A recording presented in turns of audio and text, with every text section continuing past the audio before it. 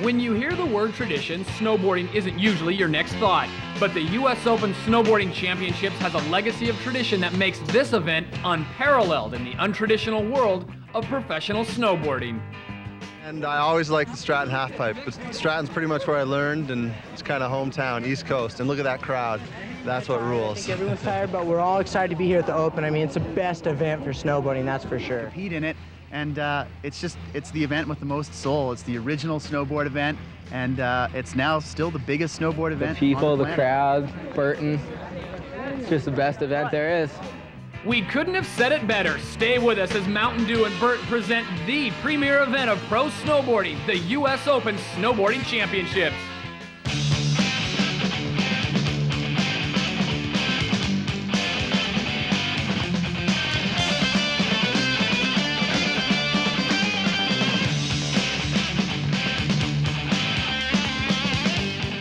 Everybody, and welcome to beautiful Stratton Mountain, Vermont for the 15th annual U.S. Open Snowboarding Championships. Hello once again, Todd Harris, along with the editor of Snowboarding Online, Lee Crane. Lee, all you have to do is look behind us and you know exactly where you are. Every year at this time, everyone on the eastern seaboard who knows anything about snowboarding shows up for the U.S. Open halfpipe. We're expecting crowds of up to 10,000 people here today. This thing goes off. It's the biggest snowboard competition in the world. With it being the biggest in the world, we have got the best riders in the world. And Lee, just name a few. 3 of the guys in the contest today have won this before. Jimmy Scott won it last year. Todd Richards has won it, and of course, Terje Haakenson. Now, Terje Haakenson and Todd Richards finished #1 and #2 at South Lake Tahoe 3 weeks ago in the World Championship, so there's gonna be a battle there. All right, we will also show you the women's halfpipe competition taking place today as well, but right now, let's go to the top of the pipe at Stratton Mountain. And up top, getting ready to drop in right now, is the defending U.S. Open champion, Jimmy Scott. An interesting format change this year. All the riders get to take 3 runs. The 2 highest scores are combined for the final score. That means they get to drop their lowest score.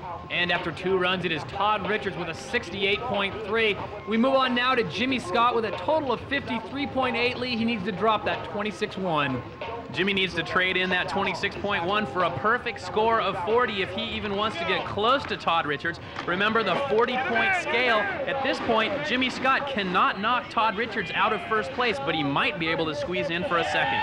Here he is, the defending U.S. Open champion, looking for a spot on the podium. We talked to Jimmy earlier, and he said that today he was going to ride big. He wanted to go for the big air. A lot of times people say that he stays low and just does technical tricks. At the top of the pipe so far, Jimmy's showing that he can go big. Jimmy throwing a spin in. Remember, the judge is looking for that mix of tricks, and Jimmy mixing it up in the middle right now, pulls out the McTwist. So far, Jimmy Scott very consistent. That is his trademark as he makes his way to the bottom of the pipe lead. This is a really solid run, but I don't know if it's going to be enough to get a 40. Jimmy was riding solid, but he didn't have the amplitude and the energy at the bottom part of the pipe, right where the judges are going to be noticing it most. Jimmy started off his run going huge on the first 2 hits, trying to show everyone that he can do the big air maneuvers. Then as he goes down the pipe, he becomes more technical. The amplitude starts coming in lower. He gets in and throws a beautiful McTwist, grabs on the board, perfectly executed. Now, it wasn't as high as we'd like to have seen it. The judges give him a score of 27.9. That's going to move him up a little to 55.6, but it's nowhere near enough. Our next competitor, Trevor Andrew out of Canada. He sits now with a 23.7, which he will most likely drop his second run of 28.7 for a total Lee of 52.4. Todd, that means that it is possible for Trevor Andrews to knock Todd Richards out of that top position. What he needs, though, is a 39.7. That's as close to perfect as you can get. We'll see if he can pull it off. Monstrous backside air on the second hit. Trevor boosting into a lean air, carrying a lot of speed, getting a lot of air at the top.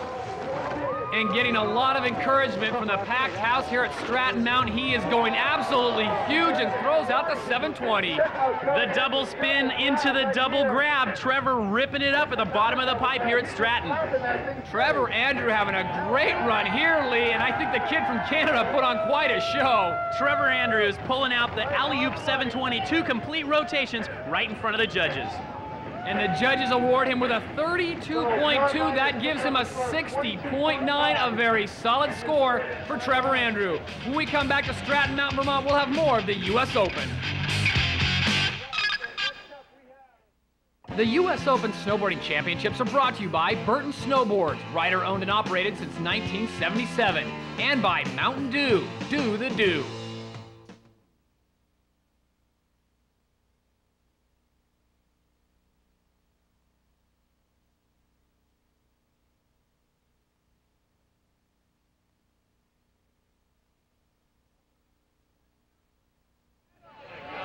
Welcome back to Stratton Mountain, Vermont, and ESPN's coverage of the 1997 U.S. Open Snowboarding Championships presented by Rolling Stone Magazine and Kodak. Todd Harris along with Lee Crane, we are in the men's halfpipe final, and next up from Gloversville, New York, it will be Jamil Khan. This is Jamil Khan's debut performance in a finals in the U.S. Open halfpipe. He's been here year after year trying to get in, and this year he's finally made it right into the finals.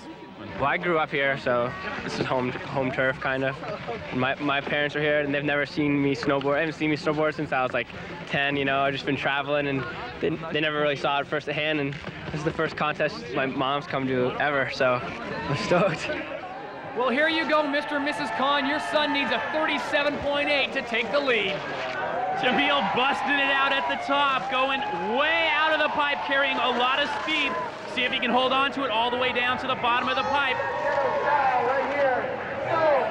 Jamil busting out the stale fish to show the judges the trick mix into a 540.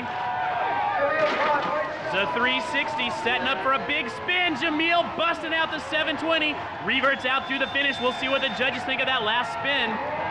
Well, the judges and the rest of the 10,000 people here, including Jamil's parents, sound pretty stoked on that one. Can you imagine coming to this event and seeing your son ride for the first time? 10,000 people screaming and yelling.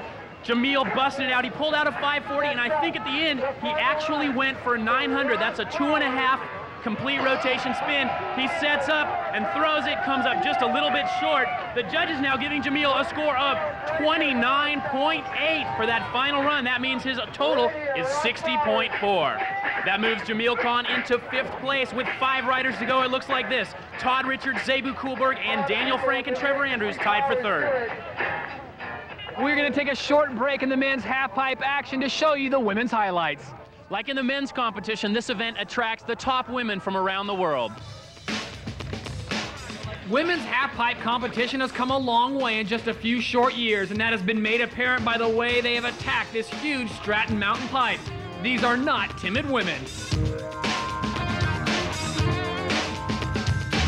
Norway, Finland, Sweden, Germany, Austria, Canada, and Japan were all represented in this year's Burton event, but none of them could unseat the USA in the women's halfpipe competition. Bronze, silver, and gold would all be won by the home team. Salem, Oregon's Michele Taggart in 3rd, followed by Tricia Byrnes in 2nd, and the winner of the halfpipe, Barrett Christy. You know, I've never competed in the open in the pipe before. Never made it past the pre-qualifiers before. So, I don't know, I think it's fun that there's so many enthusiastic people. You know, it's really the best riders. It's pretty rad. Our final results for the women look like this: Barrett Christy, Tricia Byrnes, Michele Taggart, Stina Broom-Kildes, and Shannon Dunn. Back at the top of the pipe, it is Ross Powers, another one of the guys who can call this half pipe home. Ross from Vermont. He's on the United States snowboard team. On his first run, he had a 31.0, followed it up with a 28.3, so Ross riding extremely solid today. Ross Powers, one of our last 5 competitors to drop in. He needs a 37.4 to take the lead. Ross carrying a lot of speed into the first hit, does an in the air. Into a 720, lands it fakie. Ross going backwards up the wall, that makes it a lot harder.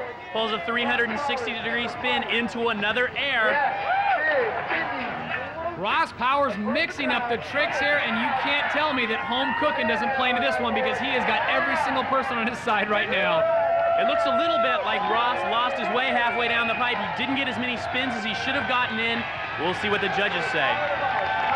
And the judges give him a 29.0, which gives Ross Powers a 60 even. That takes him to 6th place. We'll be back with more from the U.S. Open right after this. Does that make a difference in your riding when you hear the crowd? Yeah, hell yeah. You get so psyched on the walls when you're mid-method. People are going, ah! yeah, you saw, yeah. Good stuff.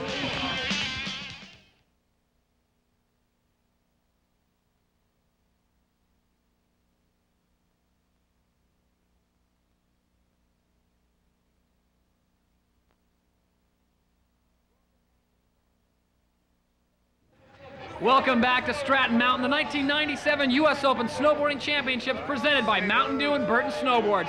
Todd Harris along with Lee Crane, we are down to our final four. This is Sebu Kulberg. In Zebu's first run, he got a 32.2. He followed that up with a 30.0, giving him a combined score right now of 62.2. That means if he wants to take the lead, he's going to need a 36.2. In other words, the highest score of the contest so far. Sebu Kulberg coming from Finland, going big. Sebu carrying so much speed at the top of the pipe, drifting down the side. He comes in fakie, spins a 720-degree spin 2 times around. Sebu riding like a madman right now. Then he throws in the McTwist lead back-to-back. Unbelievable. Sebu goes for the backside McTwist, carries it right into an alley-oop McTwist, and then finishes it off. He mixed the tricks up. He got the amplitude. The judges are going to have to reward Sebu Kulberg for this run. As we go back up to the top and have a look at this unbelievable run, Lee, it started from the get-go. He carried so much speed as he drifted down the pipe.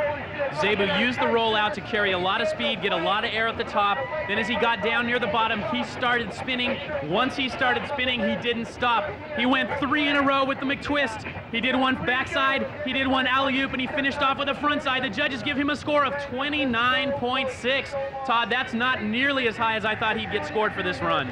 That only gives him a total of 62.2, and that takes us to our next Scandinavian rider, Daniel Franck from Norway. Daniel's highest score so far, a 32.2 in his second run. His total right now, 60.9. He's tied with Trevor Andrews at 3rd place. Remember, he needs a 36.2 to take the lead, and so far, the highest score in the contest was the first run turned in by Todd Richards, and that was a 34.7. Here he is, Daniel Franck dropping in much like Sebu Kulberg with a lot of speed, and he carries it down. Daniel Franck smacks the first 2 hits, big, huge, drifty airs, pulls out a McTwist way out of the pipe. The crowd definitely fueling Daniel Franck on this run today. Oh, and Daniel Franck gets just over the nose, Lee, and he is done. Daniel goes for that 720-degree spin, lands in the flat bottom a little too far forward, rolls over, and all his speed is gone. We'll see how the judges scored those first 5 hits, though, because he was macking. Lee, he was carrying so much speed on this hit, he absolutely went off. This was the real deal. One of the highest McTwists we've seen in the contest. Daniel deciding to go for speed rather than for technicality. Pulls out a nice 720, but just goes over the nose, and it ends it for him right there. The judges give Daniel a score of 27 points. That means it's going to be his throwout score, and he will remain with a 60.9 for his final score. Because that throwout was a 27 points, that means Daniel Franck moves into 3rd ahead of Trevor Andrews. 15 years ago, when the first U.S. Open Snowboarding Championships were held, alpine racing was a big part of the event. The same holds true today, and the fastest competitors the planet has to offer raced in 3 disciplines.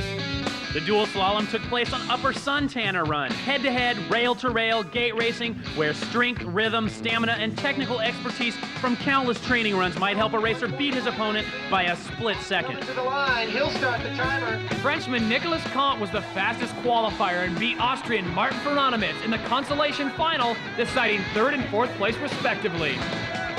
Austrian Dieter Hopp beat American Chris Klug by 0.4 of a second in the first run of the men's final, and after switching courses, the 2 raced again, and it was equally close.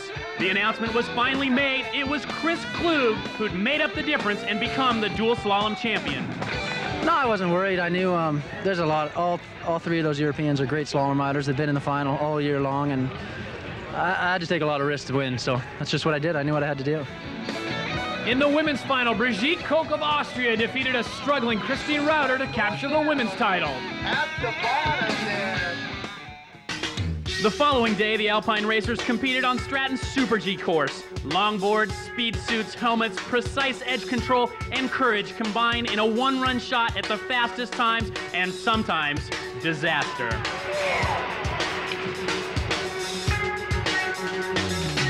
As As in the dual slalom, Austrian Dieter Hopp made his presence felt. He was first on course and finished with a time of 56.38. The next racer to leave the gate was American Ian Price. He smoked the course and would have to watch from the bottom as 60 more racers tried to better his time.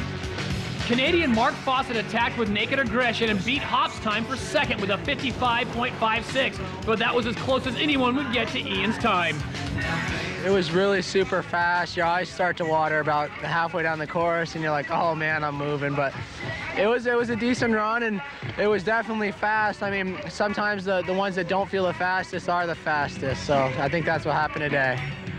In the women's Super G, Lisa Kozlow, who broke her back in this race last year, and Austrian Brigitte Koch matched each other to the 100th of a second. They tied for first with a time of 62.55 seconds and proved they're two of the best in the world. The final Alpine event was the Citizens Bank Slalom. By design, it brings together hard boot Alpine carvers and soft boot freestyle flyers, hardcore sponsored pros, and budget-minded weekend warriors. It's an opportunity to win a grudge match with a buddy or rub elbows with the world's best. One thing for sure, everyone comes to compete. When the snow settled, it was Burton team rider Martin Fernatomitz winning for the men and veteran racer Betsy Shaw winning in the women's division. Congratulations to everyone who put on a bib.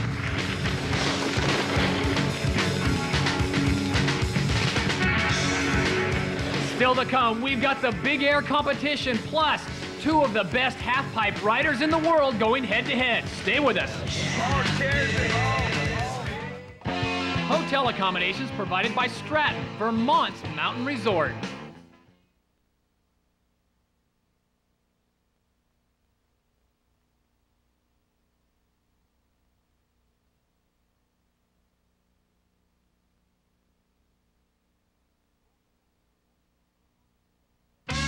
Welcome back to Stratton Mountain, Vermont, and ESPN's coverage of the 1997 U.S. Open Snowboarding Championships. Todd Harris along with Lee Crane. You know, Stratton seems to have something for everyone. Stratton is truly a resort that takes care of all your needs. It's an all-mountain resort. You can come here, you start coming to Stratton for snowboarding, and before you know it, you find yourself here in the summer. Be it golf. It's a great place for family because they have shops, restaurants, great places to eat, drink, socialize. Great nightlife, but it's not crammed down your throat. You don't have to be involved in it. You can pick and choose anything Stratton has to offer. We got wide open groom. We got great bumps. We got awesome skiing, awesome riding, and sense of community as well. It's a real tight hub. Our thanks to Stratton Mountain for being such an awesome host of the U.S. Open. It comes down to this in the halfpipe. So far, no one has been able to knock Todd Richards out of the top spot. Terje tried in his second run with that big, humongous McTwist, but he got onto the lip a little hard, slammed down, and he scored only a 16. If Terje wants to take the title again, he's going to need a 35.3 lead. Here he is on the first hit. Terje carrying speed, and he mocks the McTwist, lands it perfectly, follows it up with a stalefish about 4 feet out. Terje is terrorizing this pipe. This guy comes to us from Norway, but the crowd does not seem to care. They are just absolutely loving this performance. Terje throws the 720. Into the 540, lands it fake. He's setting up for his signature maneuver, the Haaken flip. He hasn't thrown one for a long time now, but he decides to do it right here in his final run at the U.S. Open. Terje Haakenson absolutely stoking the crowd here. He won this event 2 years ago, Lee, and he may be poised to win it again. Terje started off his run with what is probably the highest McTwist we've ever seen at the U.S. Open. Lands it on the lip. He carries his spinning on down with a 540, lands fakie, and sets up for a maneuver